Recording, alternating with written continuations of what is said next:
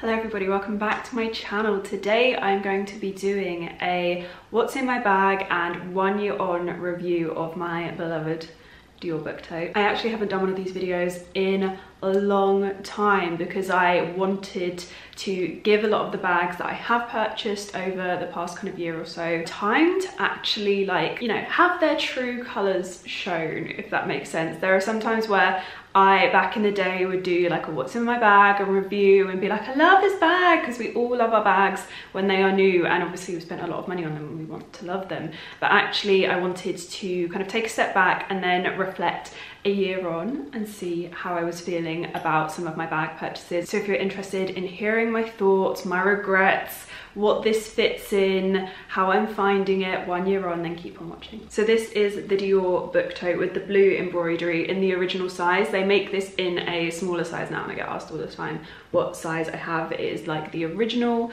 size, which is like my perfect tote size, even though I think for some people it's probably huge. I like to carry a lot of stuff, what can I say? I purchased this for myself at Christmas 2019, and this bag was a big game changer for me in the way I consume and purchase bags. Before, I'd been very into my like YSLs, my Chloe, I had Chanel bags, and I think at the time of purchasing this I had one like little Dior bag that I picked up at Vista Village. I miss that bag so much. It's an evening bag, so it gets no love right now. But I would very much purchase bags that were around the 1,200 back in the day when you could actually find a designer bag that was priced at that price. I feel like they all kind of sit around 1,400 now. But previously I'd very much gone for the almost lower end of the scale in terms of designer bag purchases. And I've made much more frequent purchases throughout the year, but this really changed the game for me. I spent more on it than I typically would ever have spent on designer bags that weren't Chanel before. And I really loved it in a very different way to the way I have loved my YSLs and my Chloe bags, and because of that it really changed the way I went on to purchase designer bags after this. So I love it for that, for one, because I made 2 designer bag purchases in 2020. So I purchased this on Vestiaire Collective the season after I feel like this really boomed and it was basically impossible to get hold of. So that was really my only option for purchasing this, and I just knew that I wanted it so much. I really wanted to purchase a tote bag because I felt like that was one thing that was really missing from my wardrobe, and I love my Saint Laurent Rive Gauche, which is a big kind of beachy style tote bag. And as much as I've seen people use these as beach bags, it's not the way I personally would use it. But I actually really liked this for more of a work tote bags. That was where I felt the Rive Gauche was kind of inappropriate and it just didn't really work, especially going into the winter time. Summer I can kind of like get away with it, it's a very summery vibe, but going into winter I didn't have anything to fill that gap in my wardrobe. And pre-COVID I had lots and lots of trips to London and I traveled a lot, and I thought this would make a perfect travel bag as well, which it doesn't, I'll explain. So I knew this was something I wanted, and I wasn't willing to wait to see if it would come back into stock, and I also wasn't willing to wait and see if there was going to be a massive price hike on this as well, because there already had been since it had been brought out in the first place. I think it retailed for a lot less the first time it launched, and I'm glad I didn't wait because it did continue to price hike. This bag was an original design from Maria Grazia Chiuri when she joined Dior, and it's definitely one of the most like iconic bag designs I think that we've seen in kind of recent years, other than your like really iconic Dior designs, you know. So December 2019, if you could get your hands on this, this was going to cost you, I think, £2,000. It now retails for 2,150, I believe. I'm gonna check my notes. Yes, I bought this on Vestiaire Collective for 1,800, and that was obviously pre-loved but never worn, so it was just in like pretty much the same condition. It still had that really square structure to it that the Dior Book Totes have when they haven't been worn before. You can kind of see if you like look on the website or look at anyone that's just bought a brand new one. The structure on the sides, like these lines look really like straight and rigid, and then the bottom kind of wants to fold in a little bit as if it's ready to be like packed down flat like an actual shopper bag. So I purchased this for a little bit less than it was actually like selling for in stores. So had I been able to get this in stores, I probably would have purchased it in store, and I will tell you why later. But I am happy that I did manage to get it for that price, because I knew that due to like the material of this bag and also the fact that it is like heavily logoed and monogrammed, it could potentially be something that I fell out of love with later in life. It's not later in life, maybe in a couple of years time.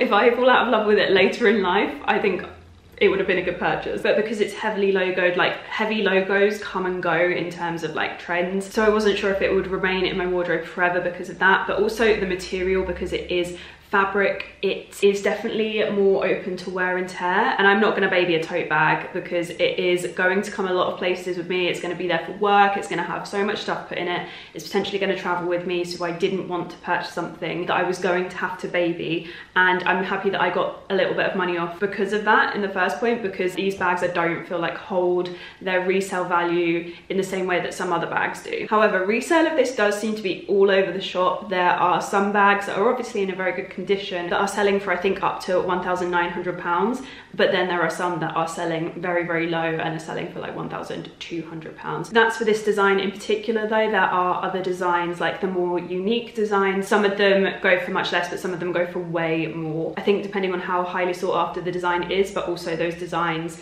some of the more unique ones on the Dior website itself are priced much higher. This I think is the most affordable kind of embroidery design. They also do this in a lot of different bag styles now as well. You've got like a mini one, you've got one that's kind of like got a thicker strap on the top, which I don't love. They also did like what I can only describe, and I think they actually marketed it as like a gardening bag, which I would love. If anyone ever wants to get me a really bougie Christmas present, honestly, the Dior embroidered gardening bag would be it. But anyway, resale of this bag in particular is a little bit all over the place. It's interesting to see, but it doesn't particularly impact my feelings on the bag, because I went into purchasing this knowing that I was gonna like love this and potentially destroy it over my lifetime, because it was one of those bags that is just going to be very, very well loved. Now, obviously COVID heavily impacted everyone at the start of, or started to impact at the start of 2020. It continues to do so.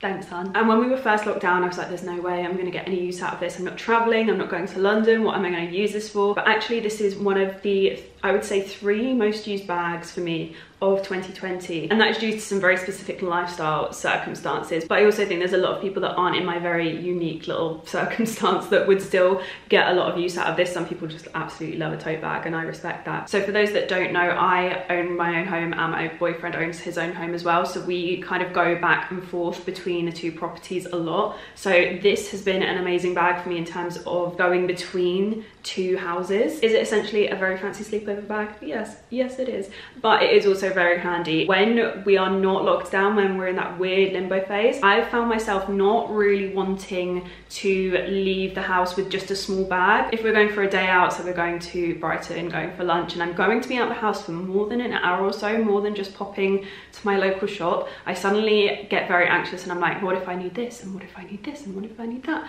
And I did find myself using this so much. I also really liked taking it out with me when I was doing, not like food shops, so you can, but more like day out experiences where we might be popping into a few shops. This is a great handbag to have because you can throw it over your shoulder, so it doesn't particularly get in the way. But if I do need to purchase things, I can put them in this bag and I'm not just like left with a day bag and then loads of annoying like carrier bags. So I have found that it has just been very, very useful to me, which was surprising because I honestly thought when we were locked down that it was game over for this bag and it was going to be like a, I'll see you in 2021 old friend, but no. So for me it works well not only as a day bag but also as a travel bag and also as a work bag when I'm allowed to go back to work. So that is definitely a big pro of it. It's very versatile to me personally. I know not everyone is going to find a bag of this size versatile. It's all very much individual differences, but the weight of it also, it's not particularly heavy because it is an embroidered bag. It's definitely a little bit more lightweight, which I love. It only becomes heavy because of the sheer amount of stuff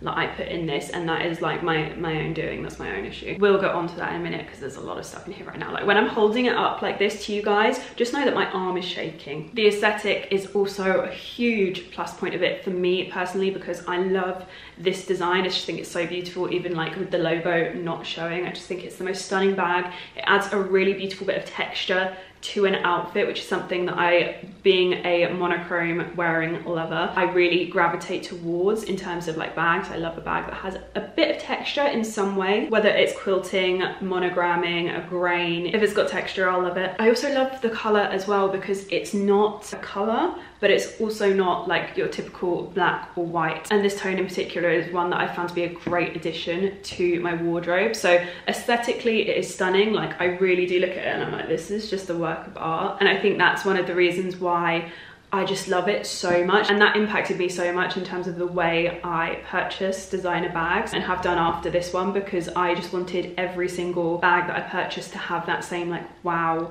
effect, which is why I got the Louis Vuitton Pochette Matisse. And the other pro of it is the structure. I really thought that this would look a hell of a lot worse than it currently does by this point in time. However, I have added to the inside of it in a way that helps it keep its structure a lot better. And if it's completely not in use for say like a week or two, what I would do is flatten it down just to kind of bring it back to its original structure, because it's very like easily malleable. Like if you left it in an awkward position for a bit, it would kind of like mold to that shape, but it does bounce back. I don't know what to call this, like the seams or the edging of it. It is very structured and has held its shape very, very well, considering the amount of stuff that's gone in this bag, the amount of use that it gets. So I'm really impressed with how well it has retained its very kind of square shape. It's not perfect, it doesn't look like it's new because it is a year old now, and I literally use this every single day, and I think it's doing so well for that. The wear and tear on the handles isn't too bad either, though I would consider at this point, just to stop it getting too much worse, I would consider getting handle protectors for myself. I obviously couldn't add like a scarf or a twilly or anything like that, because that would just that would be a bit too much for this bag, you know. I think it could do with a really lovely like matching navy handle protector at the top, just to stop it getting any more worn. I will see if I can show you up close. The camera's going to want to focus on my face. So that is what the handles are kind of looking like up close. I will link the video of what I got for Christmas where I revealed this, because I show the bag in that, and you can go and see for yourselves like how it compares then and now, because it might be that we all look back at that video and we're like, oh, it's a completely different color. But I don't think it is. I think it's actually holding up really well. And even in terms of the creamy tone on the handles, like the fabric of it, it doesn't look too discolored, which I am very impressed with, because little Miss Foundation fingers over here, I would have expected it to be orange, and it's not. So it's doing really well in that sense, and because it's like a greyy tone, it's not really like got discolored as quickly as a white would, and I think that's great. So moving on to cons, because of the embroidery, it isn't wipeable, and getting stains on this is something that I do think about. Fortunately, it hasn't happened, which I'm very, very happy about. I'm just not really a spiller. I've come to that conclusion. It's something I don't really need to worry about. It also doesn't have any compartments, like not even one little additional compartment to the back with like a little zip pocket, nothing like that. And I kind of understand why, because I think in terms of the bag structure, it's one of the reasons that it holds its structure so well if you don't overfill it. Had they put in a zip compartment here or on the front side, on the inside, I think if you overfilled or put anything too heavy in it, even like keys, the parts of the bag would start to collapse in. I also can't imagine how expensive this would have been had the design added more compartments to it. I'll take my little additional compartments that I've added myself for the small price that it cost me, and I'll have a bag that doesn't have any compartments. In terms of outfits that it goes with, I'm yet to find an outfit that this really doesn't work with, but personally for me, I'm not a fan of prints or too much in terms of color. I'm a neutrals girl, so this works perfectly. Like I said, adding a little bit of texture and interest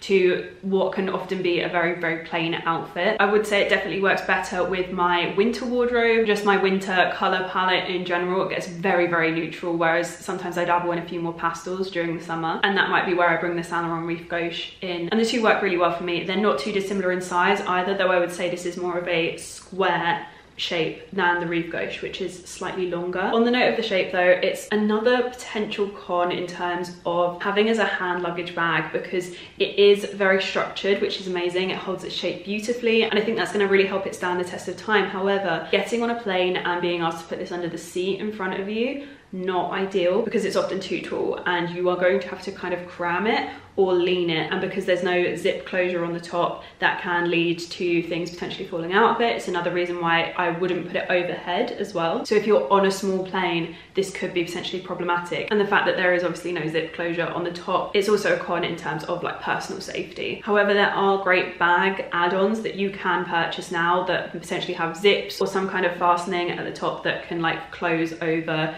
your belongings. So if you are going to look for an organizer for it, that is an option that you could potentially explore. So that is my long ass roundup of this bag. My one regret for this bag is that I would love to have had this personalized. I would love to have bought it at a place like, I believe it's Harrods. That might have changed, but at the point of purchasing this, it was Harrods that you could purchase a book tote from, and you could have your name embroidered on the back that would have made my absolute life. Like I said, I was prepared to purchase this and be in it for like the long haul. This was like a bag for life. I wasn't in this for the resale or as an investment. This was a purchase that I was just super excited about and I thought was gorgeous and that I would keep in my wardrobe for a really long time. So in terms of having like my name on the back, I would have absolutely loved it. But at the time they were just impossible to get your hands on. And then we obviously went into lockdown as well. So realistically, there was no way I was getting near a store last year, even when they were back in stock. So I would still be waiting to have my personalized Dior Book Tote right now. And to be honest, it's just not an essential. It doesn't affect the styling of the bag. It doesn't affect the wearability of it. Literally has like no impact other than it would have been a nice thing to have. So that is my review of the bag. I love it. It suits my lifestyle so well. It suits my wardrobe so well. So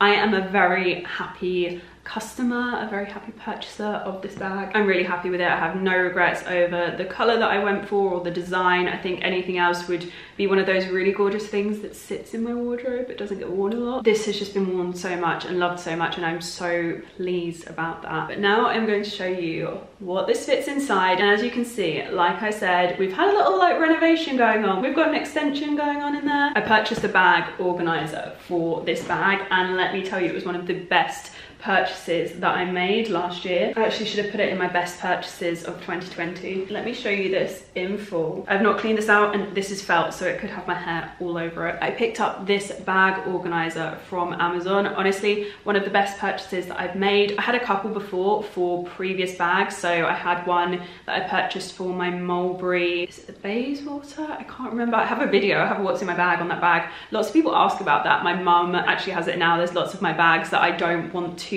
sell or pass on, so she has them because I know that if I ever want to wear them, I can literally just like nip over and borrow the bag back. So I did have a few nude bag organizers, but they were a much smaller shape. But I really wanted something for the book tote that would not only organize the bag but also add structure, and this fits perfectly. I will link it and I'll make sure I write in the description box what size it is, because I think sometimes if you click some of the links, it doesn't take you to the exact size that I purchased. This is carrying all of the weight, unsurprisingly, because it has 2 books in it for one. I would actually recommend these now for any large bag. I think any tote bag that I buy that doesn't already have like a lot of compartments in it, I will try and purchase one of these in like the perfect sizing. This for me was so beneficial because it did really help the book tote retain its structure. It's not super structured, but it fills the bag perfectly. So satisfying. I will show you when I slot it back in. It has so many compartments in it. So it has 2 on the front, 3 on the other side of the front, 1 zip compartment in the middle that has pockets on either side. The zip compartment as well you can remove. It's got Velcro on the ends, so it sits going through the middle, but you can actually take it out if you need more space, or you can reposition it. So mine sits ever so slightly over so that my books can fit in, and more often than not I have my skincare pouch which I take backwards and forwards to Ryan's house